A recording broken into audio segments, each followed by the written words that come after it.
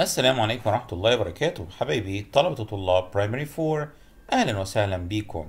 Today إن شاء الله we'll complete Unit 10 Concept to Decimals and Fractions.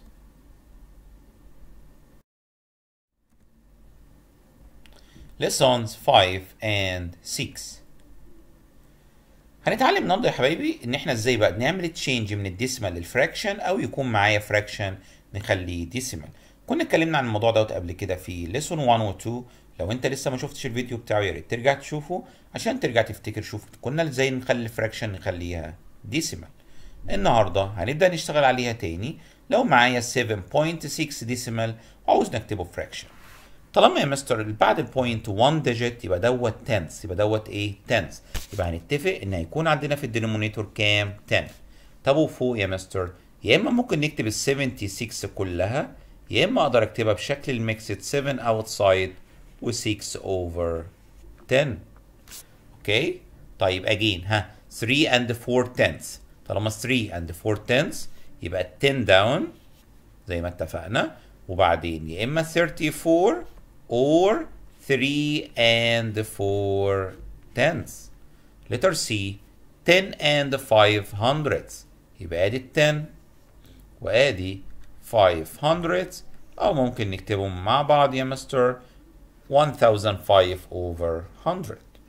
The next 2 and 2 hundredths. يبقى ال 100 يا مستر داون، اوكي، وبعدين ممكن نسيب ال 2 بره وال 2 a up. اوكي طيب اللي بعده letter E 2 and 20 hundredths. يبقى 20 hundredths وكمان معانا 2 outside. letter F 5 and 97.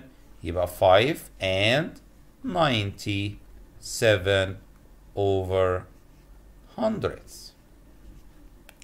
The next one 4 and 79 hundredths.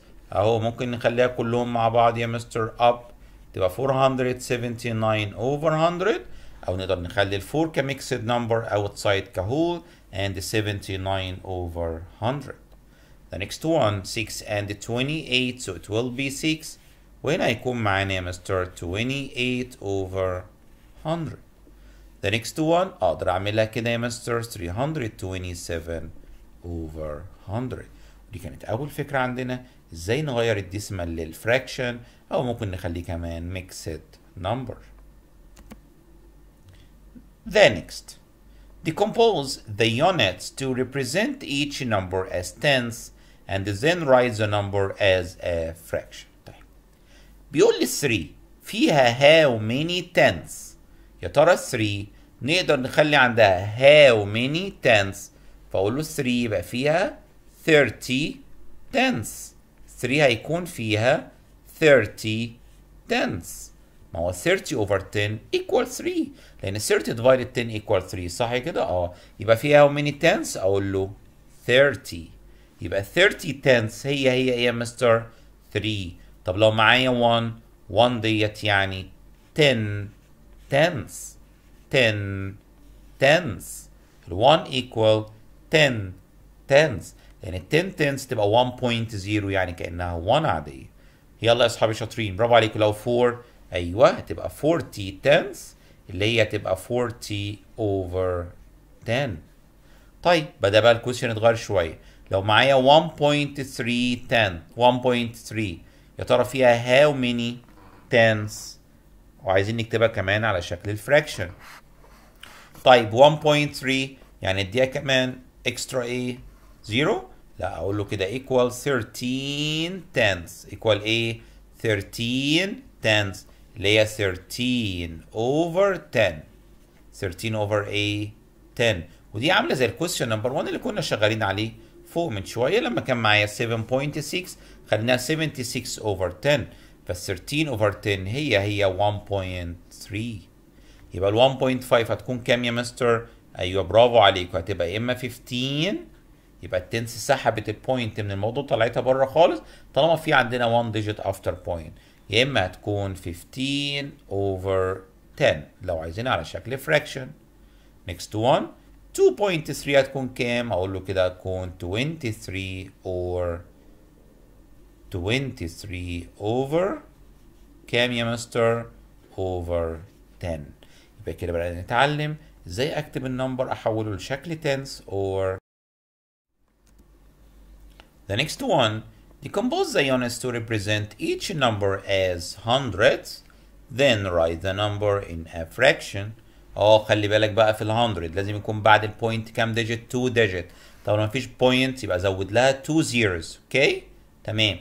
يلا ادي ال1 عايزين نخليها hundreds، يبقى اقول له فيها 100 hundreds. يبقى ال1 فيه ايه؟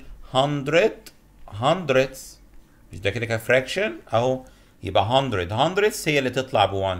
يبقى ال1 فيها how many hundreds؟ فيها 100. طب لو 3 تبقى 300 اكيد يا مستر. هتبقى 300 over 100. كده انا خليتها على شكل فراكشن. طب نمبر 5 اقول له تبقى 500 اللي هي equal 500 over 100 عشان 500 divided 100 equals ايه؟ 5. طب وال 19 اللي هتكون 1900 يبقى نزود لها 2 0 اللي هي المفروض تبقى 19 و 2 0 over 100. يبقى طالما النمبر ما فيهوش بوينت يبقى خلاص ايه؟ بنزود بس 2 zeros عشان نقول له how many hundreds. طيب لو في بوينت لازم اتاكد ان افتر ديسمال بوينت لازم في عندنا 2 ديجيت. فيا ترى بعد البوينت في 2 ديجيت؟ قال لا ده هنا 5 بس. اروح انا مزود 0 من عندي كده اكسترا. اتفقنا؟ تمام. وبعدين واروح شايل البوينت خالص يا مستر، فيبقى النمبر اسمه 150. ولو هنا يبقى 150 over 100. يلا تاني 2.3 عاوزين نشوفها فيها how many 100. اقول له اتاكد بعد البوينت فيه 2 ديجيت ولا 1؟ قال لا ده 1 ديجيت. يبقى زود له ديجيت من عندك اللي هو الزيرو، وساعتها هيكون النمبر اسمه 230 hundredths or 230 over 100. The next one, complete. 3.7 equal how many tenths؟ زي ما اتفقنا يا اصحابي طالما رايح للتنس بتعمل ايه؟ بتاكل البوينت، فيطلع معانا الانسر 37. بس اتاكد ان بعد البوينت فيه 1 ديجيت. طب لو رايح للهندردز خلي بالك ال100 لازم يكون افتر بوينت فيه 2 ديجيت، فتروح مزود 0 كده من عندك وتروح كاتب ان النمبر اسمه 520. The next one طالب مني اكتب النمبر دوت ديسيمال. اقول له حاضر. طالما هشيل كلمة تنس خالص من الموضوع يبقى في بوينت هترجع. تروح فين البوينت؟ قال لي يبقى ال8 بس هي هتبقى في التنس، وادي ال19 يبقى 19.8. طب 291 hundredths عاوزين نخليها fraction. اقول له حاضر. ادي 291 over 100 لان احنا كلنا متعودين ان hundredths يعني نعمل لها over 100. طيب 3 and 74 hundredths قبل ما اغيرها اتاكد ان في بعد البوينت 2 ديجيت. قال لي موجوده. نروح كاتبين النمبر من غير الديسيمال بوينت. اللي بعدها لتر اف عاوزين نغير النمبر دوت نخليه تنس. يبقى 89.5 فيها هاو ماني تنس؟ التنس هتعمل ايه؟ تروح شايله البوينت خالص ويطلع معانا النمبر اسمه 895 تنس. طب 39 تنس equals what؟ اقول له equals 3.1.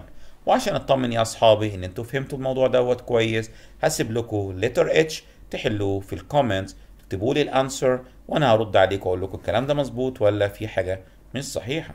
Thanks a lot for your good listening.